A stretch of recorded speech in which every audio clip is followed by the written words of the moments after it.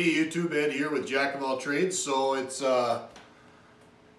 shortly after Christmas here, and like a lot of people out there, I got Amazon gift cards for some of my Christmas presents, which is fine with me. That way I get what I want and the color and the type and the size, and I don't ever have a problem with that. But what I decided to do with my Amazon gift cards is I bought some new carbide wood turning tools. Now what I went with was this kit, and I'll put the link to the kit down below in the description. I went with this kit. It comes with 5 heads and 1 handle, and you can interchange the heads with this Allen key to this 1 handle, and you can basically have 5 tools. Well, I don't like the concept of just 1 handle. I've got 5 tools. I would just as soon have them all outfitted with handles. And quite honestly, it's a bit of a pain in the butt to have to change them out every time you want to use a different head. But what I'm going to do is I have a local hardwood store here in my town, and I went and picked up some wood turning blanks, and I'm going to make my own handles for the remaining 4, and I might even make a 5th one.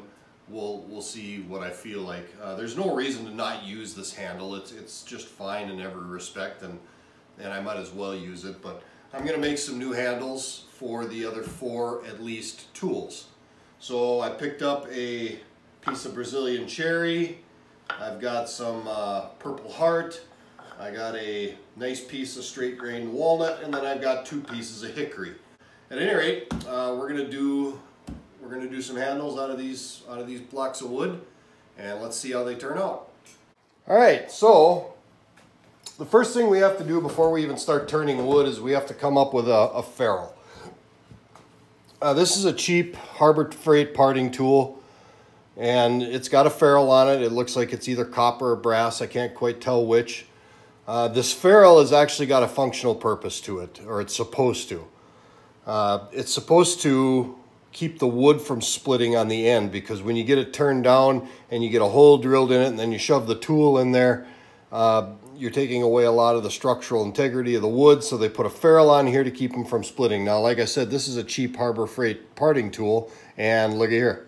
The ferrule is loose, actually. It's actually doing no good whatsoever, and I can prove that it's not doing any good because you can see right there, it's splitting, the wood is. And that's exactly what the ferrule is supposed to keep from happening, is it's supposed to keep it from splitting. So at this point, on this tool, that ferrule is actually just there for decorative purposes. Now here's a little more quality tool. This is a Rockler. It's a carbide tool, and it's got a ferrule on it. The ferrule's on there right nice and tight, and you can see that the handle is not splitting anywhere on the wood. So this ferrule is actually doing its job. Now, you can buy ferrules on Amazon. Me being the kind of person that I am going to make my ferrule. And what I use to make my ferrule is a piece of brass pipe fitting. I buy these at the local home center. They're about 11 bucks. Now, the package says this particular one is a 1/2 inch. I don't know why it's a 1/2 inch, because the shaft on my tool, when I put a caliper on it, caliper's out at 1/2 inch. Well, you can see that the inside of the pipe is obviously bigger than the shaft of the tool, which is good because you want it to be bigger. You don't want the shaft of your tool to go right out to the edge of the ferrule. You want some wood to be in there. You can see here on the Rockler, there's actually quite a bit of wood there, and that's probably one of the reasons it's lasted so long and it's been doing so well. The Harbor Freight one, there's very, very little wood there. So I use this pipe so that it's really heavy walled. It's going to do its job, and I actually pound these things into place. I don't just slip them on and stick some epoxy on them. I pound them into place. So we're going to go over the process here of first making a ferrule. So like I said, what you can do is you can actually bring your tool with you to the home center And a lot of times they have a little display of these fittings, and you can actually shove it in there to make sure it's gonna give you some room and it's gonna give you some play in there. And this one's obviously gonna give me quite a bit of play in there, so that's a good thing. So let's cut this up and make ferrule material out of it. So all I do here is I'm going to do this. I've got other ways to do this, but I'm going to try and do this with using tools that most everybody should have probably in their shop. So I'm just going to clamp this down in a vise, and I'm going to grab my tape measure, which is not right in front of me because I am horribly ill prepared. And I'm going to take a Sharpie marker. Now you can use this threaded part if you want. The neat thing about brass and copper too, for that matter, is you can actually use your tools to cut this and shape this. I would not recommend you using your carbide cutters. I would use your cheap Harbor Freight high-speed tool steel ones because you can resharpen those easily. But you can actually cut this on your lathe, and we'll show you that in a little bit. But I like to have 3/4 of an inch of a ferrule. So you can see here this threaded part is about 1/2 inch. So I'm going to make a mark there, and then I'm going to just make a mark, and I'm just going to cut 2 ferrules right away. What I'm going to use to cut them is my battery operated Black & Decker reciprocating saw.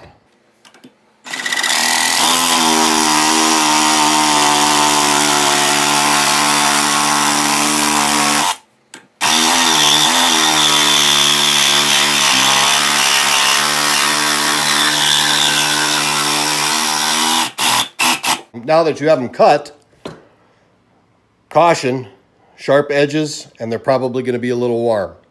Take an old file, the old nasty rusty file that you have in your box, and just knock that burr off. And I say use an old nasty gnarly file because brass will clog up your files. Same as aluminum. I don't know if any of you have ever filed aluminum before, but it will clog them up. Or you can take it over to your belt grinder and you can smooth it out with a belt grinder, but if you don't have a belt grinder, just a nasty file or even just some sandpaper laid flat on the bench will certainly do the job just fine. Okay, so there we go. We got them kind of cleaned up. Now we can set those aside and we can go to wood turning. So I'm just going to use my spindle gouge, or my roughing gouge, excuse me, and I'm just going to turn this thing to round.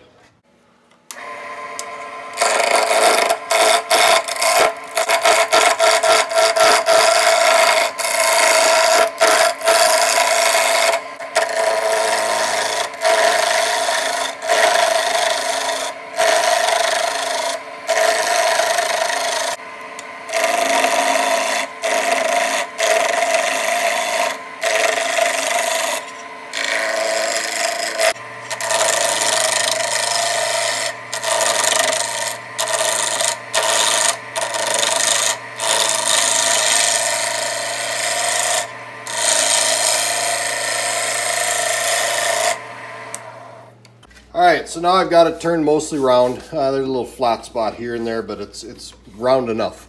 Now the next step we have to do is we have to turn the section for the ferrule. So before I do that though, I'm actually going to drill my hole.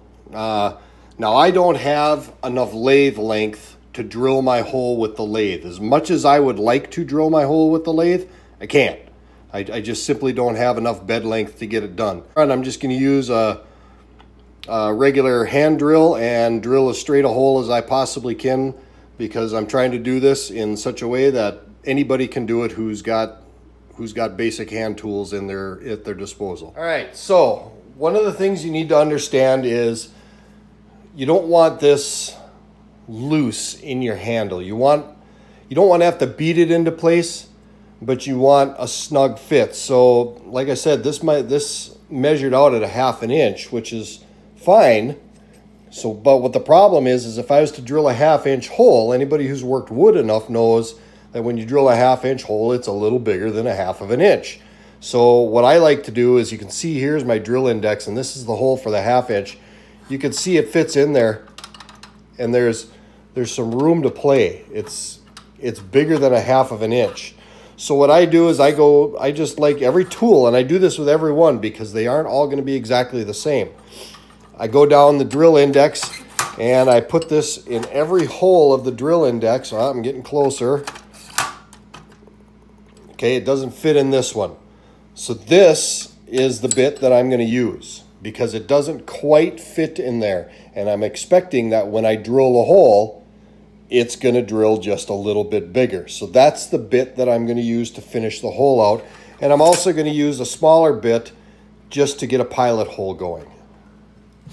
All right, so I've got my handle chucked up or clamped up in my vise here, and I'm not worried about marring the surface or anything because that's all going to get turned away later. So it doesn't matter. I just put it in the vise, and here's the hole from my live center.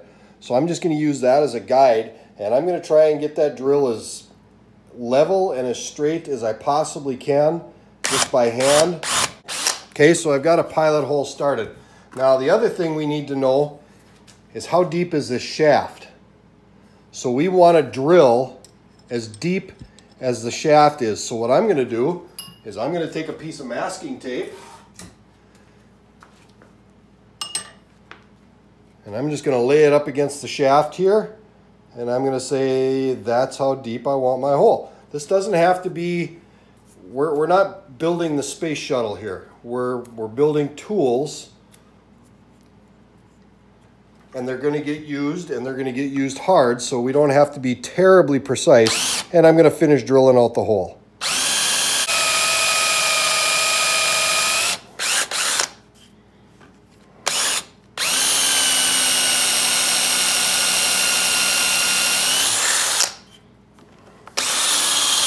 And I drill down to the tape, and that's the end of it. So now I'm going up to the bit that I wanted to use to finish off the hole. And this is hickory. It's drilling really, really hard. And I'm going to finish off the hole. Now you'll notice I didn't put tape on that one. Why is that? Because I could feel when I hit the bottom of that hole. I'm at the bottom. Now I'm going to do a little test fit. That's actually a little tighter than I'd like it to be. So what am I going to do? I'm going to step up to the next size drill bit.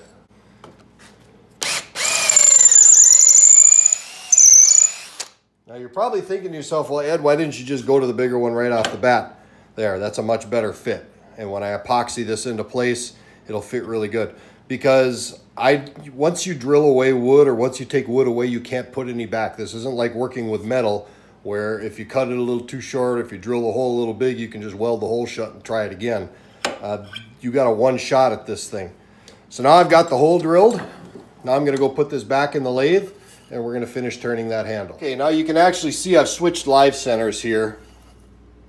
And I did that because when I put this handle into the live center, it'll do a little better job of centering it up. So let's push this a bit out of the way. The other thing I did was I marked my handle, and I marked it to correspond with the numbers on my chuck. So when I put this in, that X is going to go on the number 1 jaw. That way everything stays true and lined up and correct.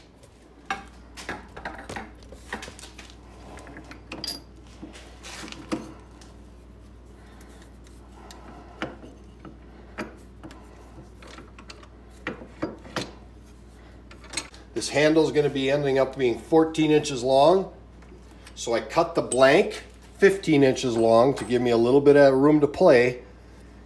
And now we're going to go ahead and now we'll start actually turning the handle itself. So the first step we have to do is we have to turn this end down here so that it matches the ferrule.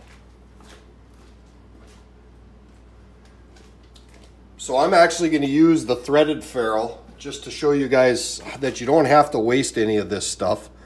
And so I'm going to take and I'm going to mark right here. That's the length of my ferrule. So let's just make a pencil line. Of course I broke the lead, which is always going to be the case. Now I have a line to go by.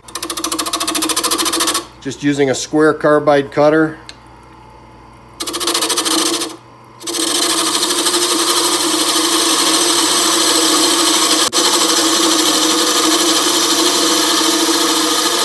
Now you'll notice I'm not going right to the pencil line right away. Why is that? Because if I jack it up, I still have the opportunity to fix it before we cut too much off. That's why I cut this thing an inch longer than I needed it to be.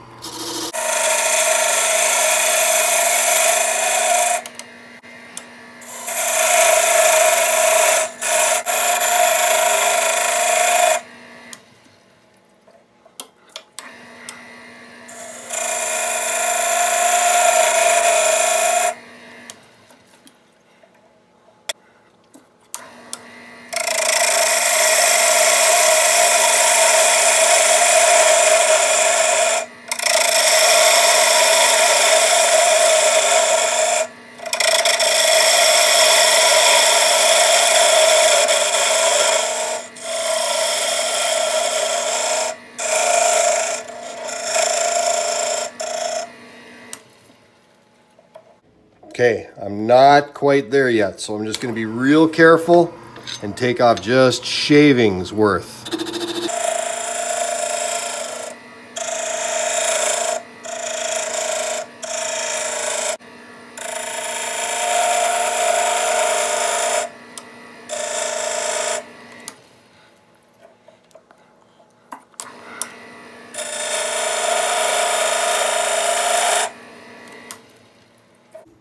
Okay, I'm to the point now where I'm going to stop using a cutter to finish it off. And after I get this last one to match it, I'm going to revert to sandpaper.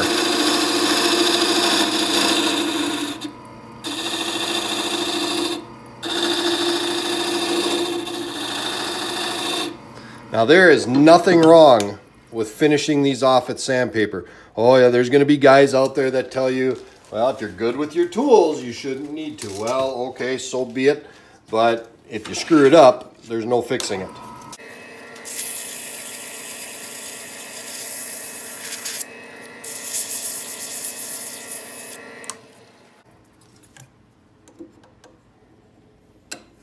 Okay, I am just barely under 5/8 of an inch, which is great because now I can actually press this into place. So I'm going to come back and I'm going to check this once more time against my ferrule. My depth is good.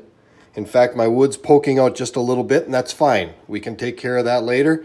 Now what I'm going to do is I'm going to take my diamond tool and I'm just going to make a little nick on the inside there, because when I push this down, when I push the ferrule down, it's going to create some shavings if we did our job right, and I want those shavings to cut off when they hit to the bottom. So now what we do is we're going to take this thing out of there, and I'm actually going to pound the ferrule into place. All right, so I've got my handle here. My ferrule neck has been turned down. Here's my ferrule material, and it just barely fits over the edge. Now I'm going to take and I'm going to pound this into place. Now you want to try and make sure you pound it straight down, because you feasibly could snap off that ferrule neck. So you want to be as careful as you possibly can. And it does fit on there just on the very tip, and then I've actually got it ever so slightly tapered so it's going to get tighter as it goes down, and I want it to do that because I want it to shave wood as I'm putting it down on the handle.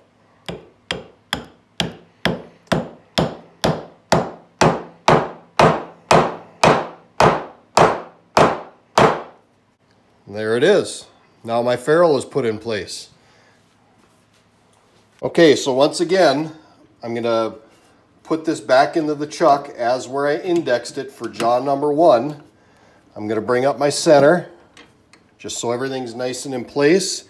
I'm going to snug it up just a little bit, not too tight, and then I'm going to tighten up my chuck.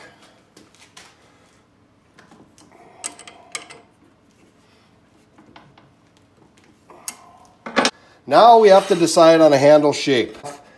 I like the shape of these Harbor Freight tools, so I'm just going to have to scale it up a little bit. I kind of like the shape of it. I'm going to make the fat part of the palm swell right here, We're going to make that 1.5 inches. We're going to bring it down to right around 1 inch-ish here. And then we're going to finish it off at 14 inches. I'm going to measure out 14 inches from the end of my ferrule. That's where the handle is going to end.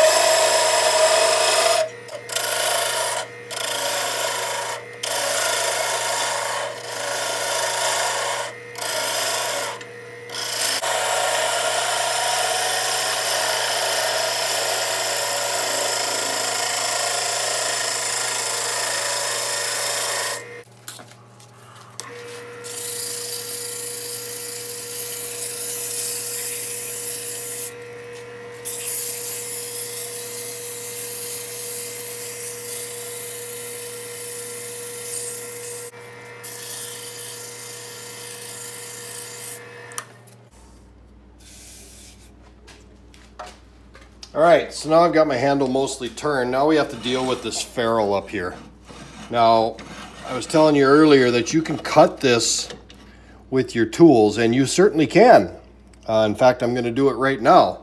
But I would not use your carbides. I would use your cheap Harbor Freight tools.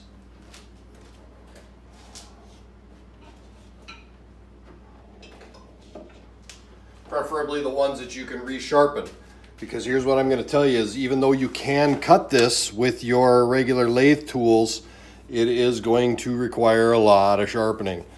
You're going to dull them fast, and you're going to have to touch them up. So very, very light cuts. I just use basically scrapers. Since all we're doing is taking threads off here, it should cut fairly easy until we get down to solid metal, and then we just sand it out with sandpaper.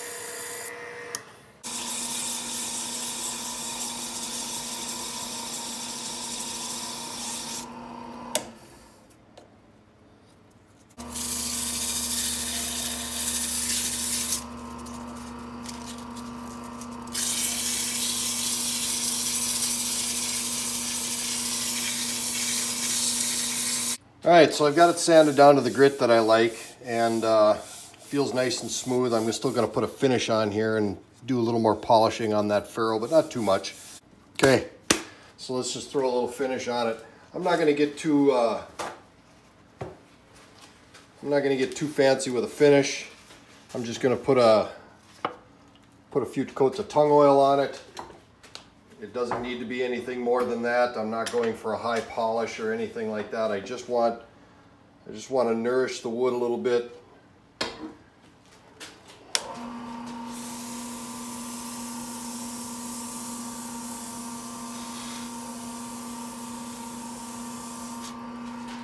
Put a good coat of tung oil on there.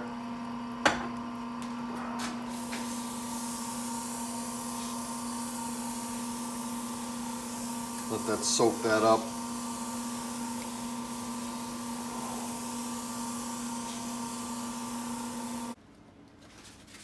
We'll come back, we'll part it off, and then we'll seat the handle. All right, so the handle's all ready to go. And this is just a triangular file is all it is. I'm just going to make a whole bunch of cuts into this shank so the epoxy has got something to grab onto.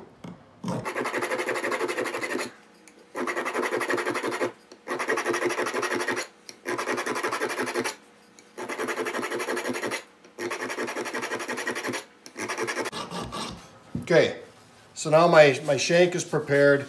I'm going to take a little isopropyl alcohol.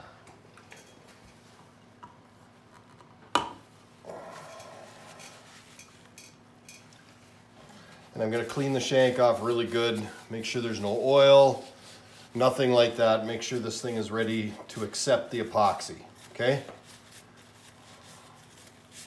Okay, now we're going to set that aside. So you just take, with this product, you just take and you put a given amount on there. It doesn't really matter how much, however much you think you're going to need. Here's the key to it. Make sure you wipe off your spatula or your popsicle stick or whatever it is you're going to use to mix this up with before you go dipping it into the hardener. Then you take an approximate same amount of hardener. That's a little light. I'm going to grab just a little more.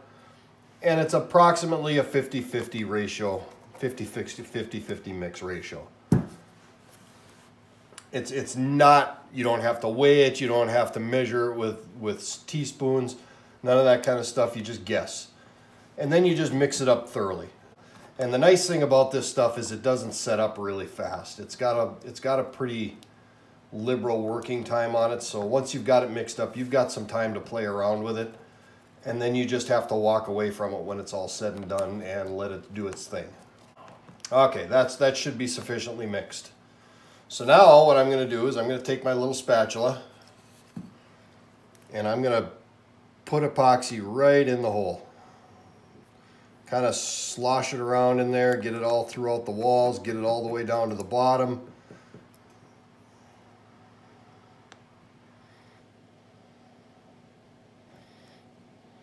Get it all the way across the top. And then I'm going to put just a little more down in there in the bottom, just to make sure that there's plenty of it in there. Okay? Then I'm going to take the tool shank and I'm literally just going to roll it in the epoxy and get some more epoxy on the tool shank. Okay? And then it's just a matter of simply inserting the tool shank into the handle. As you push it down in there and hold it over your cardboard or whatever you use to mix it, because it's going to squeeze some out, and that's fine. You want it to squeeze some out. It's going to squeeze out some air, and just as you push it in there, just twist it and push it down in there, and it's going to get hard to push, and then you just want to force that epoxy out. That way you know the hole is full. You know there's plenty of epoxy in there. Then I'm going to take a paper towel and I'm just going to clean off the excess.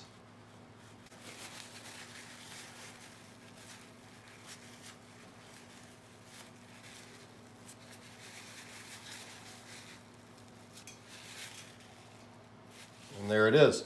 Now once you've got it seated in there, try not to turn it too much. Try to just let it sit there and let the epoxy harden up and do its thing. And then just set it aside and walk away from it. And then you can come back the next day and the tool will be ready to use. Now that that's done, let's go turn some more handles.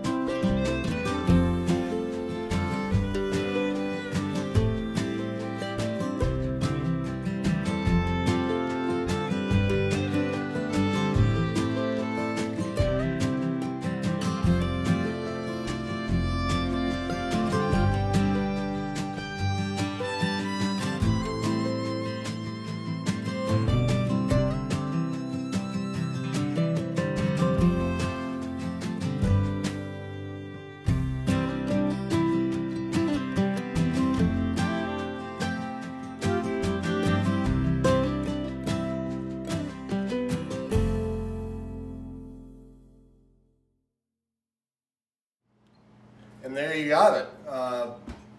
It's as easy as that. Pick up some turning stock, any kind of wood that you can possibly use for turning handles. Order this kit, which I'll post in the description down below, and you can use the aluminum handle they give you, and then you can go ahead and turn 4 more handles and get yourself a nice set of carbide turning tools. It's really that easy. Please hit the like and subscribe button on below the description, and hit that notification bell. That way every time I upload a new video, you'll get notified of it and you'll be sure not to miss a video. So I appreciate it. I'm steadily creeping up on my first 1,000, so I'm trying to get at least 1,000 viewers to start off with, and then we'll go from there. And maybe when I hit 1,000, I'll do a little giveaway or something like that. But I need the subscribers to get there. So I appreciate all the subscribers I have. I haven't quite hit 1,000 yet, and that's the goal in the next few months, is to try and get to 1,000 subscribers. So please do me the favor, hit the subscribe button, and keep following my videos. Have a great day, have a great rest of your year, and we'll see you guys in 2021.